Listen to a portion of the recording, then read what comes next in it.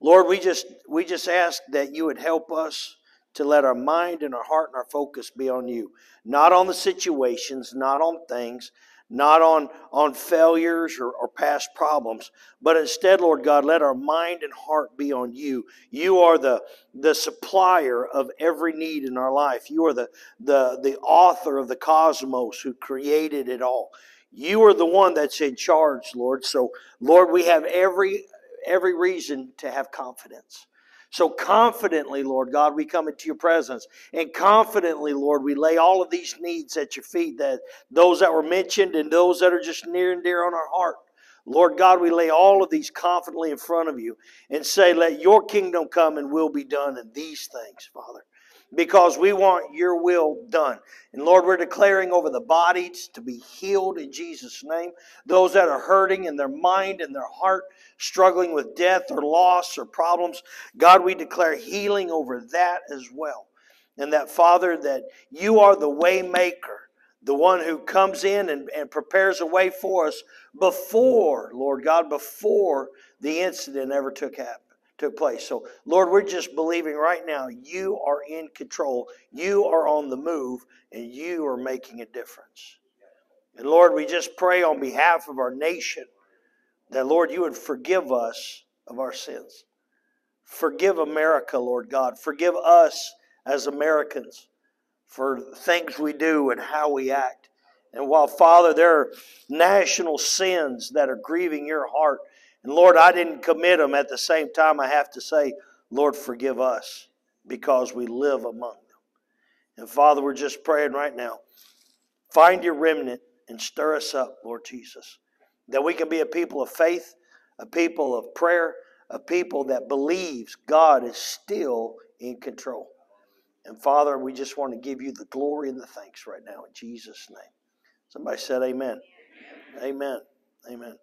Let me make a couple of announcements here real quick. We're going to be looking at the book of Ruth tonight. And so while you're maybe turning there, what is today? The 5th. Starting this coming Sunday, those that are in the Quest Bible study group, or those that would like to be, they're going to be studying a new thing called The Forgotten God by Francis Chan. And this will be a video series.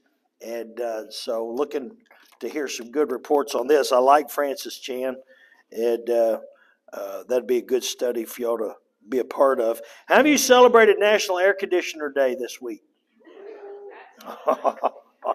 That's a perpetual holiday right now. It just keeps on going. So let me just say it for the record. The brisket was outstanding. And yes, give him a hand. And whoever made the chicken and dumplings, your place is assured in heaven. Because the Lord wants that fixed for the marriage supper of the Lamb.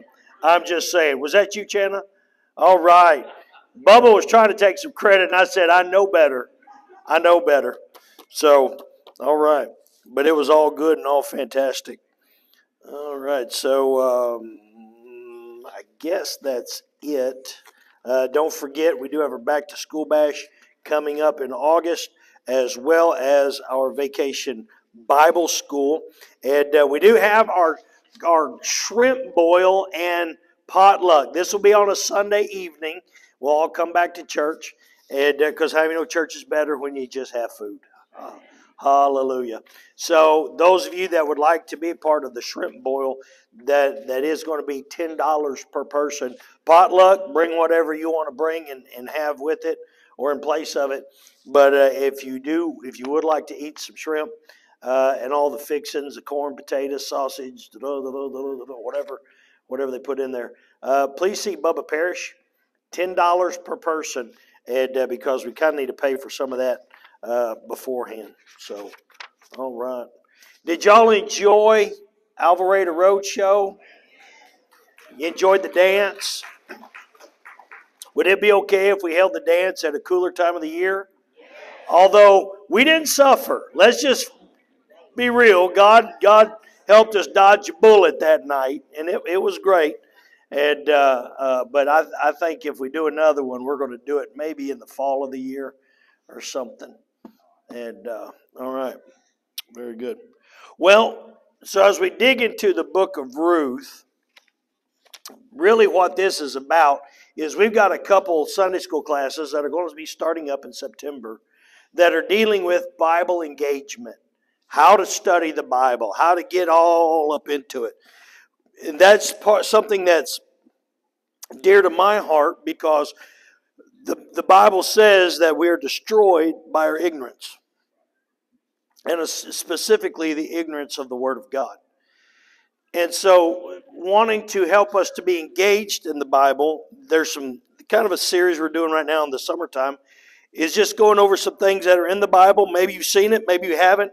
Maybe there's something that we could teach in what we're doing that would cause you to fall in love with the Word of God all over again and say, man, I really want to read that book. I really want to have it. How many just like the Bible? How do you want to go to heaven? How do you like the Bible? Okay, we got more amens that time. I just thought I'd ask. All right.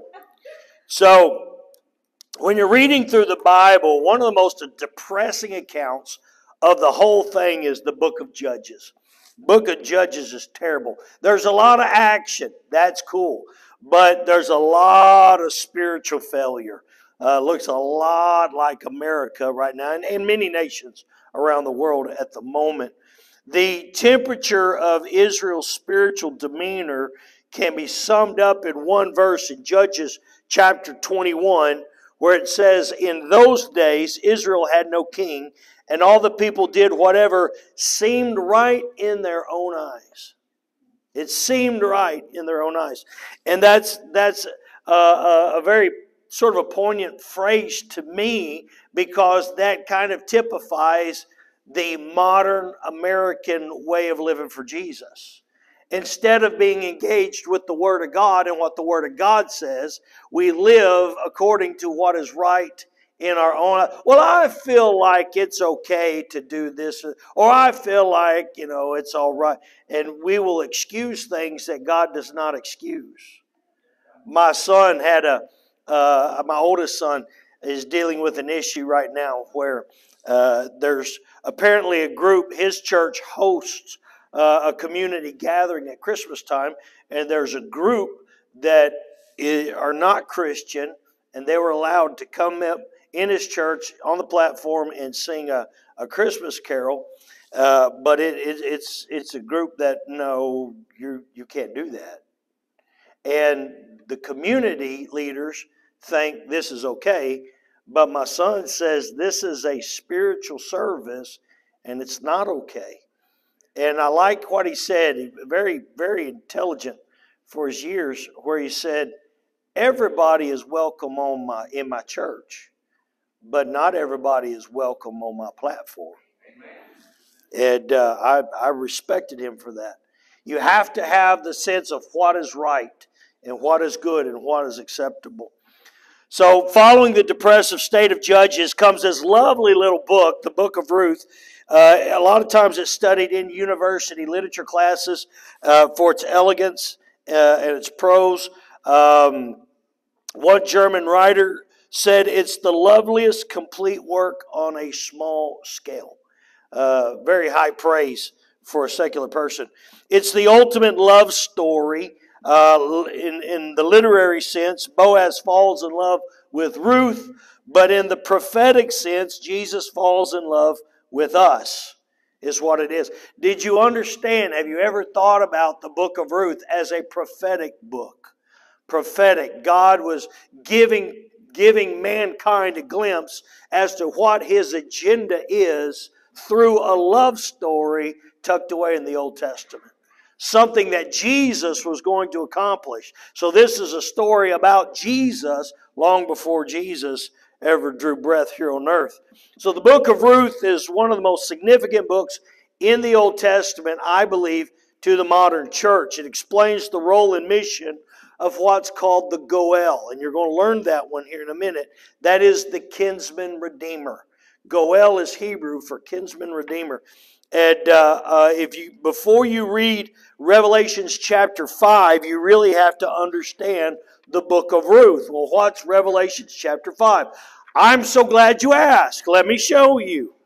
Revelations chapter 5, starting in verse 1. Then I saw a scroll in the right hand of the one who is sitting on the throne. There was writing on the inside and the outside of the scroll. Be careful when you read the Bible at surface level because you miss something.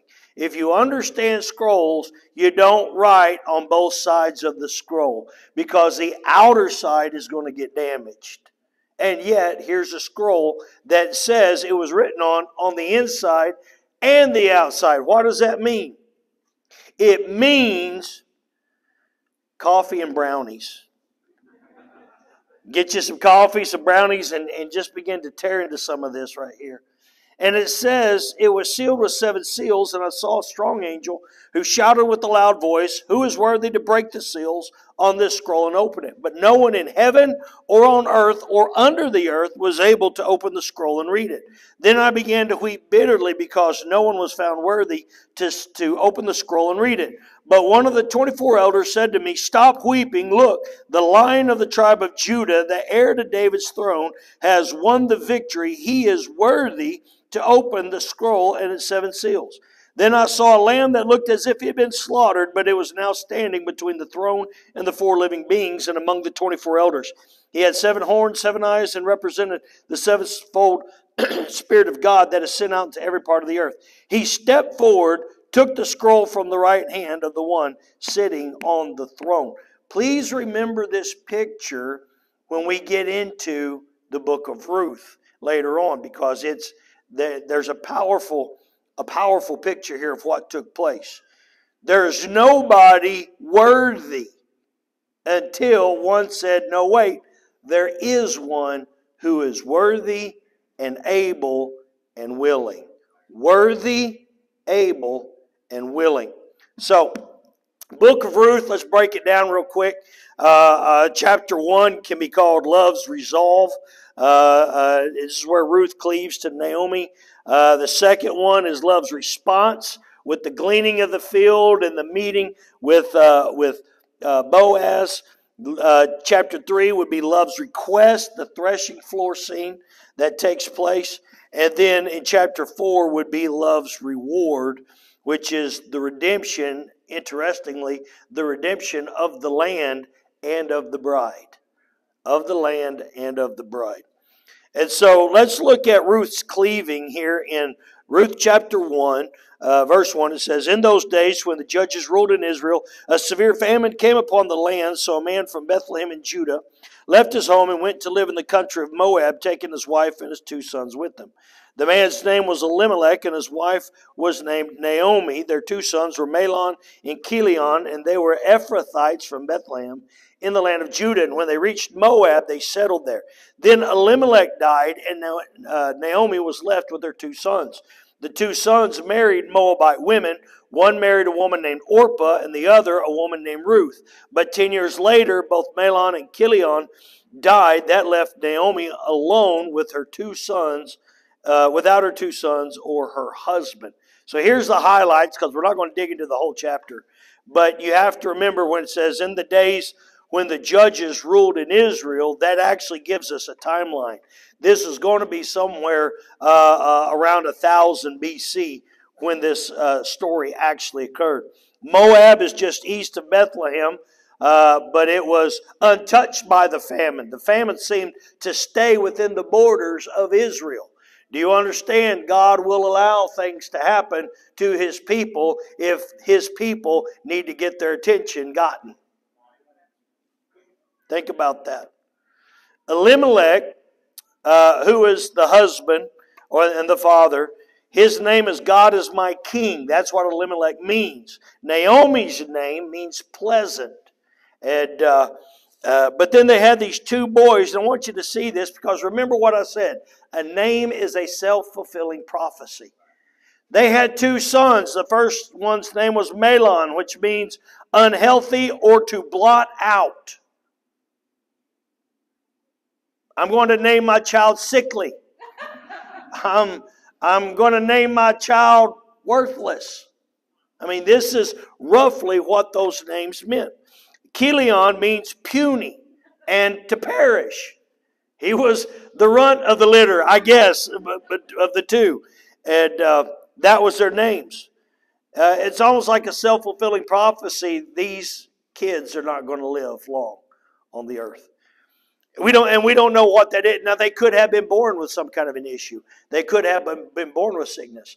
And so their name reflected it. I don't know. I don't want to name my child Lupus, but, Within 10 years, all the men are dead, but Israel is now renewed. There's bread in the house of bread again. And so, and then we see Ruth's dedication. You close it up with Ruth's dedication to her mother-in-law. And chapter 1, verse 16 says, But Ruth replied, Don't ask me to leave you and turn back. Wherever you go, I will go. Wherever you live, I will live.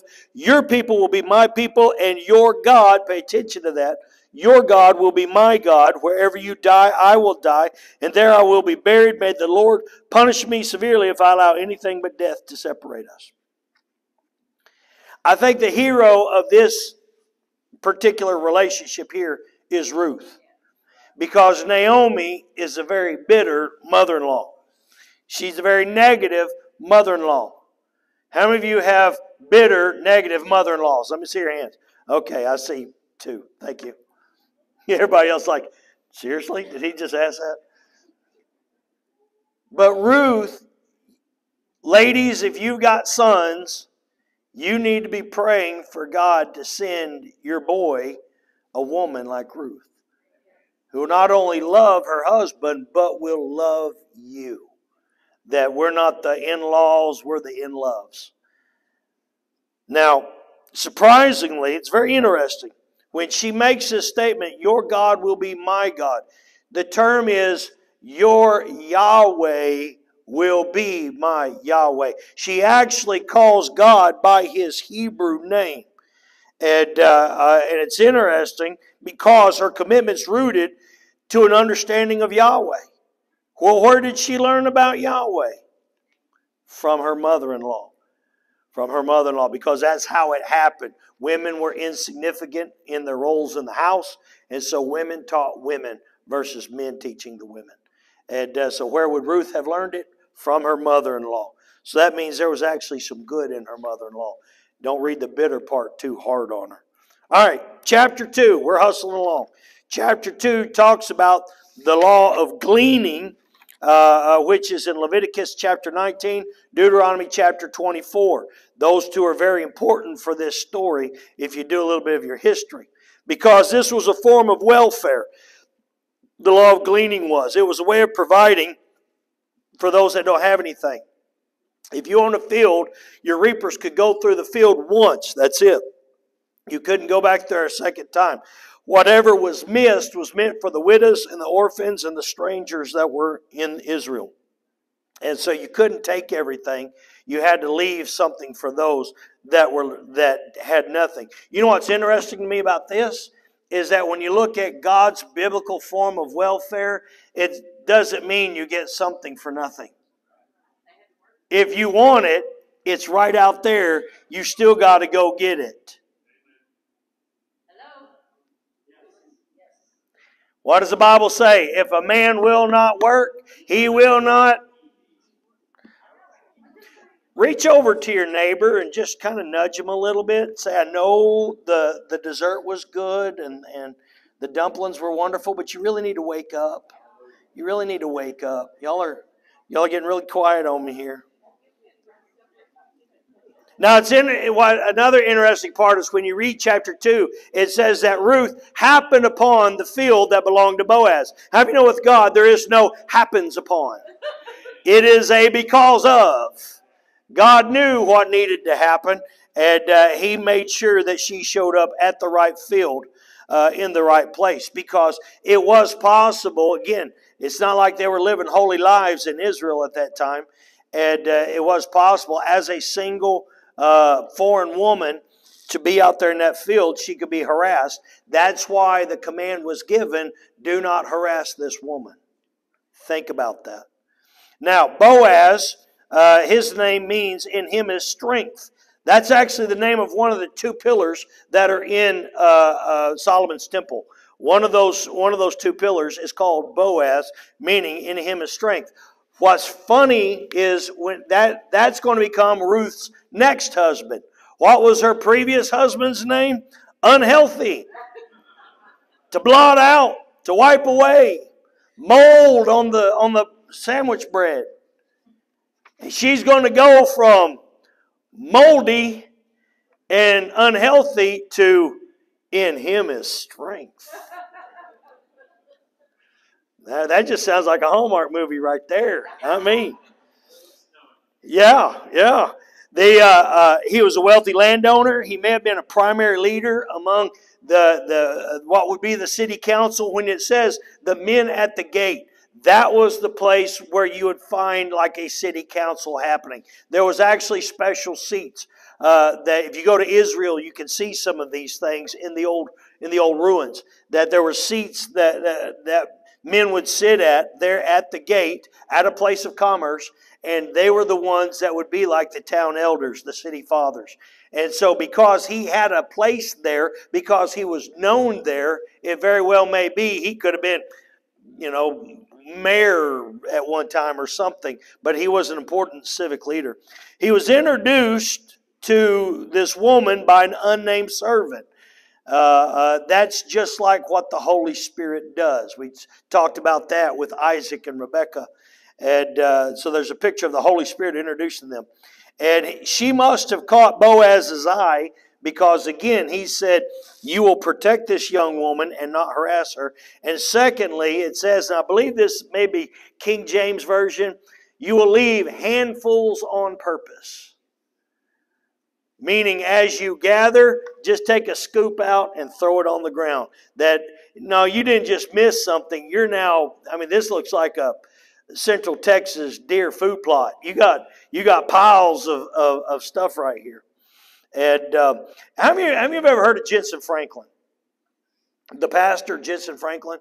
Jensen Franklin he preached about Boaz and how women want their Boaz. And I don't know if you've ever heard it. Ladies, you may have even said it. I wish I had my Boaz. And I would love to play the clip, Ben, but I'm afraid I didn't have the clip. But this is the transcription of what he said regarding Boaz. To all the girls who are in a hurry to have a boyfriend or to get married, a piece of biblical advice. Ruth patiently waited for her mate Boaz.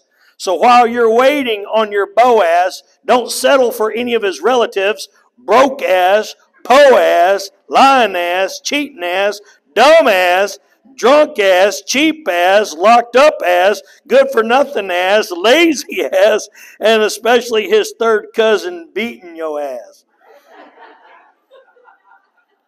Wait on your Boaz and make sure he respects your ass. Now, let's just be clear. I didn't say that. Jensen Franklin said that. And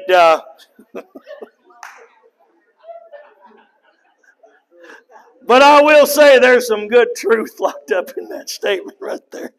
Ooh, okay, bring the Holy Spirit back in. So, the Dr. Chuck Missler, in his study, Learn the Bible in 24 Hours, talks about this particular story. And it deals with what's called the law of redemption and the law of Levirate marriage. This is where we talked about going back to Deuteronomy and Leviticus.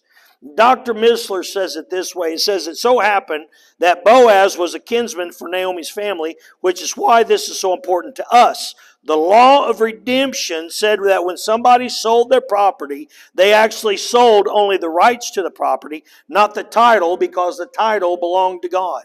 If you died, a kinsman of your family could go and pay the money to redeem the land. Naomi had sold her property 10 years before. Now they were back, but since she was destitute and couldn't buy it back, a kinsman of hers would have the right to purchase the land from whoever was using it. This is the law of redemption from Leviticus 25.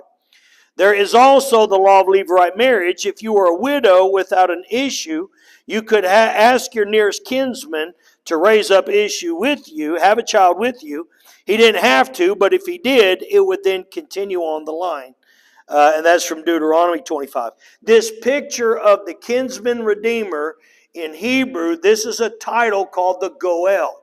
That is the person who is going to make sure the land is bought back and given back to the family. And if a woman died and did not have kids, because again, there really wasn't a good welfare system, and so if a woman did not have children, she did not have anybody to take care of her in her older age. Now, let's move on to chapter number 3. In chapter 3, Naomi recognizes an opportunity for the redemption of her land and for new life for Ruth. So that Ruth is too young to just be a widow. She can still bear children and do good. So she instructs Ruth on what to do. So Ruth approaches Boaz to fulfill this role as the Goel, the kinsman redeemer. And so Dr. Missler says this. He said, that night the men worked the threshing floor. Now the threshing floor was a parcel of ground, typically in a saddleback area where there was a prevailing breeze. They took the grain and threshed it and threw it in the air. Now if they did it properly, the wheat would fall nearby and the chaff would fall further downwind, making two distinct piles. The first pile was bagged and prepared for market. The second one was burned as trash to get rid of vermin. But all of this could not be completed in one night. The landowner and his key people typically slept by the grain. And so we actually see this in Ruth chapter 3. It says, after Boaz finished eating and drinking and was in good spirits, he lay down at the far end of the pile of grain and went to sleep. Then Ruth came quietly, uncovered his feet, and lay down. Around midnight, Boaz suddenly woke up and turned over, and he was surprised to find a woman lying at his feet. Who are you? He asked. I am your servant Ruth, she replied. Spread the corner of your covering over me, for you are my family redeemer. Now, Ruth, when she said to put your covering, King James says your skirt, place your skirt over me. This is often misunderstood because of people that are unfamiliar with the customs of the time. The hem was a symbol, the very hem of the garment down there at the bottom was a symbol of authority, similar to putting a patch on a sleeve right here. If you see the chevrons or the rockers, you can tell what rank a soldier is. But it was the same thing in that day. You looked at the hem of the garment, and if it was richly adorned, if it was very poor and ratty and dirty, you could always tell something about a person by looking at the hemline of their cloak, of their garment. And so in that culture, stature and authority were represented by what you wore. Dress for success is what we call it today. And so that's why when the woman had the issue of blood in the New Testament, it says that she felt, if I could just touch the what? Now she could have touched the sleeve. She could have touched the back. She could have touched anything. But her thought was, if I could just touch the place of his authority. Is somebody seeing this? She knew something. If I can just touch that place of authority, I'll be healed. And God says to Israel in another place, God tells Israel, I will put my skirt over you, meaning that he gives his protection to Israel. There's no improper, there's some who like to read into this that some hanky-panky happened out there, and that's not what happened. Again, if you understand this is a prophetic picture of Jesus and the church, you can't read no hanky-panky in that, because that's not the character of Jesus Christ. And so this was very above board, and she was asking, she was literally asking him to marry her. She went to him and said, I want you to marry me. I'm asking you to take me as your Levirate bride and put your authority over my house. Be that person. And he was flattered. He's a lot older than her, and she's a lot cuter than him. And he's like, I don't see a loss in my side of this bargain at all. And but something he did learn about her was she had a good reputation. And that was valuable in that day. And he wanted to do this, but there was a problem. There was a nearer kinsman than I, he said. But relax, we're going to see this thing all the way through. And so, if you read the end of that story, okay, at the end of the story, it says that when she goes to leave the threshing floor, he says, hold out your garment, sack, whatever, and he puts grain in there. Can somebody remember how many scoops of grain he gave her? 6. Think about this. When she saw that, it says she went back and described what happened. Oh, and he gave me 6 scoops of grain. Immediately she got excited. Naomi got excited because it was a message. It was a message that was being given. And Naomi got it. How many days did it take for God to create the world? 6. What did he do on the next day? He rested on the 7th. So he worked for 6 and rested on the 7th. He gave her how many scoops of grain? He was saying, I'm not going to stop working on this until it is resolved. There was no 7th. Why? Because there was no break. He said that what he was telling her is, just as God was at work for 6 days, I'm going to keep working on this until it's taken care of. That's pretty cool. That's pretty cool. All right, chapter 4. Let's get through this so you can go home and have yourself some more chicken and dumplings. Ruth 4. Boaz went to the town gate and took a seat there. Just then the family redeemer he had mentioned came by, so Boaz called out to him, come over here and sit down, friend. I want to talk to you. So they sat down together. Then Boaz called 10 leaders from the town and asked them to sit as witnesses. Boaz said to the family redeemer, you know Naomi, who came back from Moab. She is selling the land that belonged to our relative Elimelech.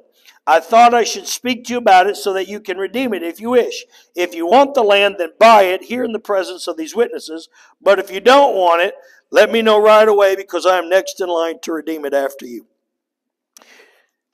I kind of got a feeling Boaz is pretty shrewd, because he talks about the land, but he doesn't talk about the woman.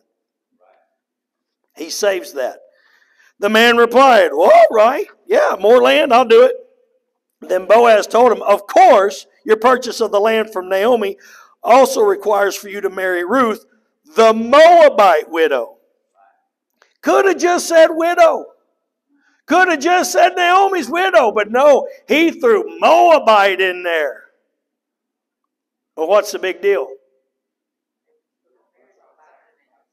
Tell you what, if you redeem this land, you'll get the land. And that woman from New York City. That you get the idea there now? Okay. All right. So this was not a pleasant thing. This was not a nice comment. And he did that on purpose. He did that on purpose. Why? Because I think he knew this man is not going to take it. And I'm going to make her look really bad so then I can have her for myself. Guys, that is not romantic, okay? Just telling you, it's not romantic.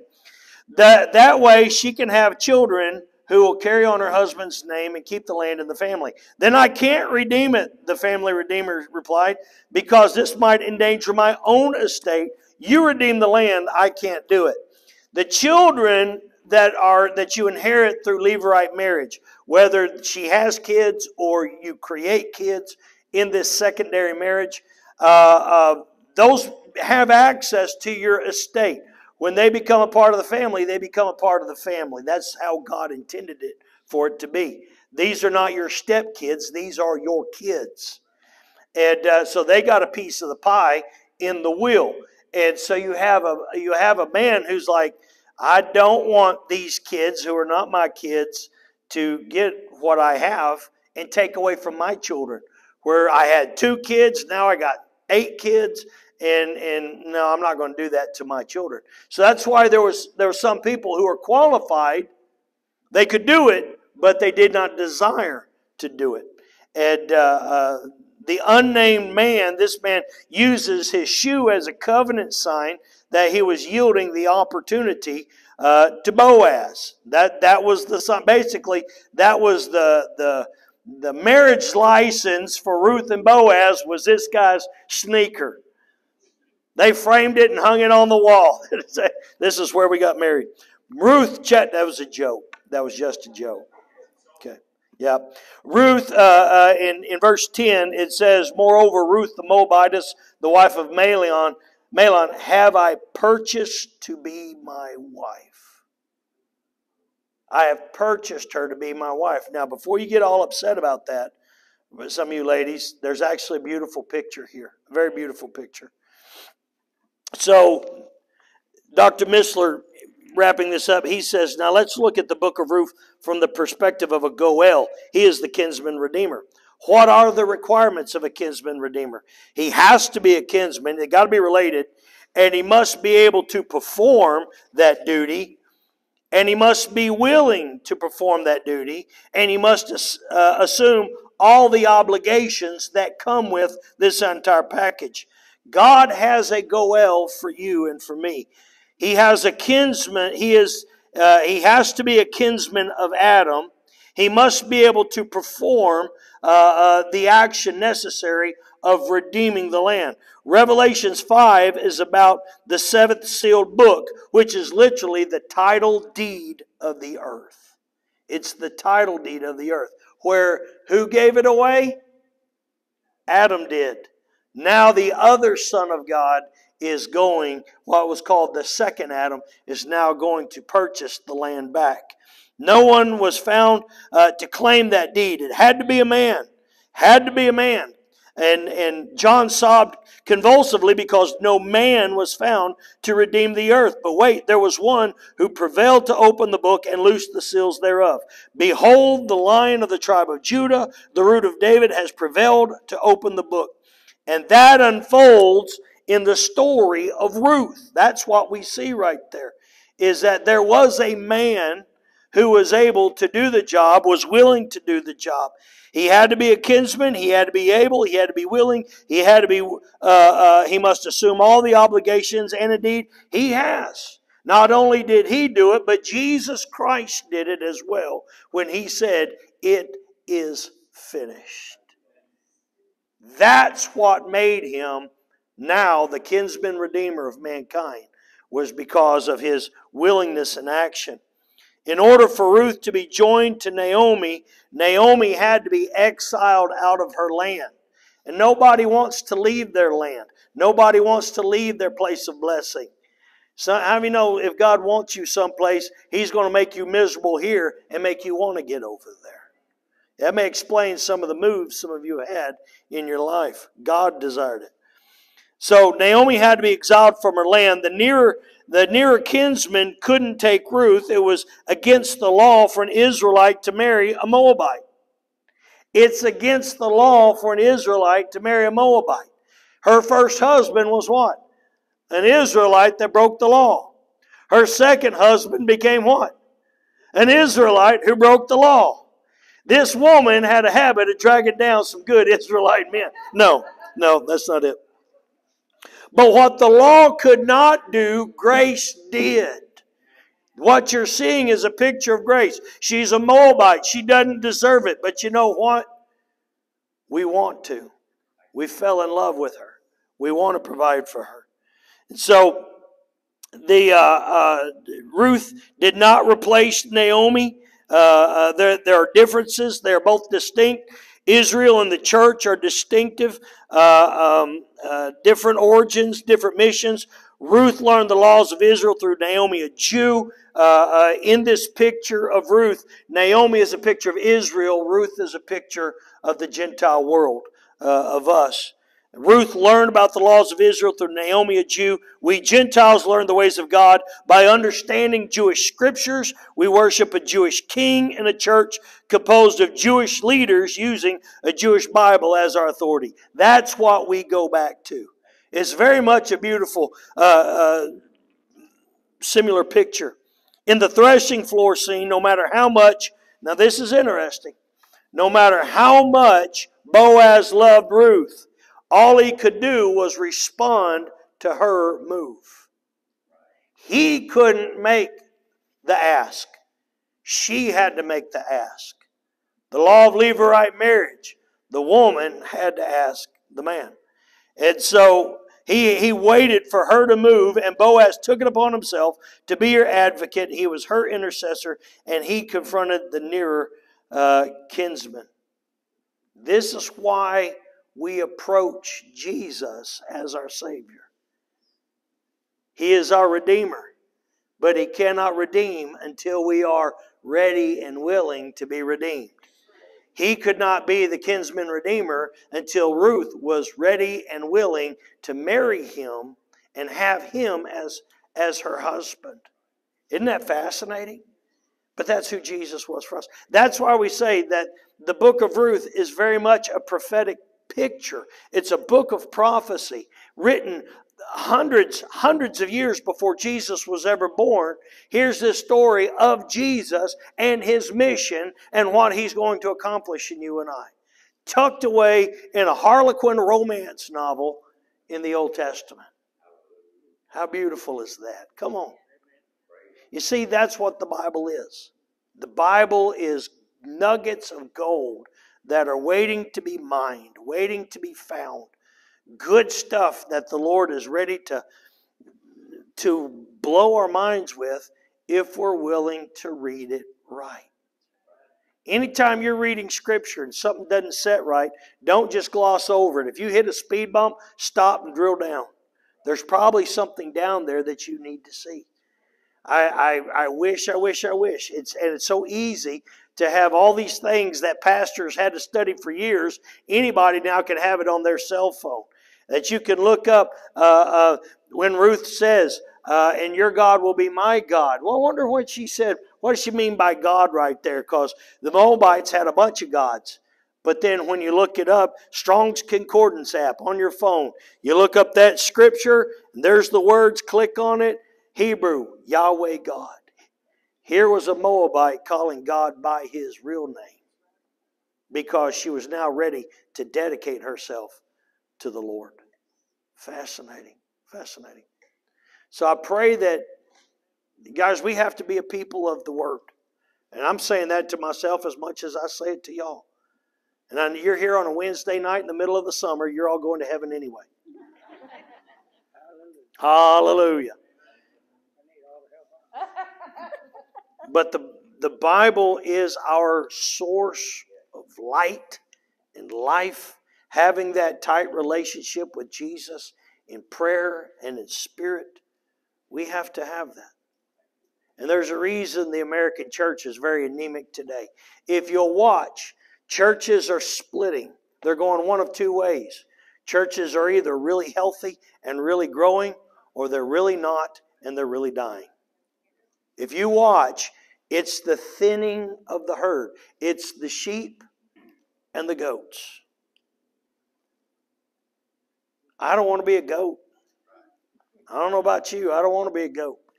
I want to be one that loves God, is passionate about God. Am I perfect? No. But you know what? God still loves me. God still works in my life. God still uses us. God still speaks to us. God still shows us things. If we're willing to be there. If we're willing to be there. I want to be one of them. I want this church to be one of them. We are hungry to follow God. Doesn't mean we're perfect. It just means we're forgiven. Don't beat yourself up when you make mistakes. Just come to Jesus, say you're sorry, let Him love on you, and move on. Move on. So Lord Jesus, I just pray right now.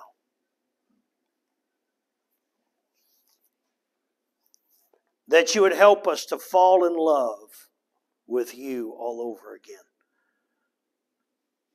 Lord, help us to pray this independently of ourselves. Lord, I pray it for myself. Help me to fall in love with you deeper and more again. Help me, Lord God, to want you and your word and your ways. Help me, Lord God, to never think of it as a burden, but always to think of it as a blessing. Lord, I pray that you would go with us and stir us, Lord. Stir us to want you. Stir us to want to hear you and be with you. Forgive me of my sins, Lord God. Forgive us of our sins. Because there's no one perfect here. But Lord God, we are redeemed by the blood of the Lamb. And I just ask right now, Lord God, that you, as you redeem us and you hold us and you keep us, fill us with your Spirit. Fill us with your presence. Fill us with you, Lord God. Because what we need more than anything else is you. Lord, I love you. I adore you. I want you. Watch over us as we leave church tonight. Lord, give us all safe trips home. I pray that you'd give us a wonderful rest of this week. Father, watch over us and keep us. Refresh our minds and our hearts. And put somebody in our path that, who knows, maybe we can invite them to church Sunday and they find Jesus for themselves. Lord, I just want to give you glory and thanks right now in Jesus' name. Somebody said amen. Amen. So Sunday had a neighbor lady came up to me, not from America. The churches in her homeland were not friendly. They were not loving. They did not celebrate a loving God. It was nothing. She said, this is so foreign to me.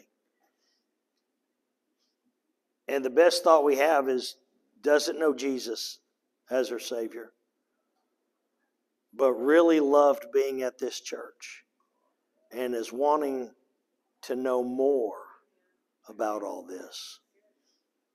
Can somebody be praying with me that we can see somebody? I was telling one, I said, I would rather have that than somebody that just jumps from church to church to church to church, grasshoppering around trying to find something that tickles their fancy. Give me somebody that hasn't known Jesus in their entire life. That's like sliding into home plate in the 9th inning. You know what I'm saying? You made it. So stand with me if you would. Don't forget all the things we got coming up. Don't forget all the announcements. But most of all, don't forget that you're sitting next to somebody that really, really likes you. Turn to whoever's next to you. Give them a hug. Give them a handshake.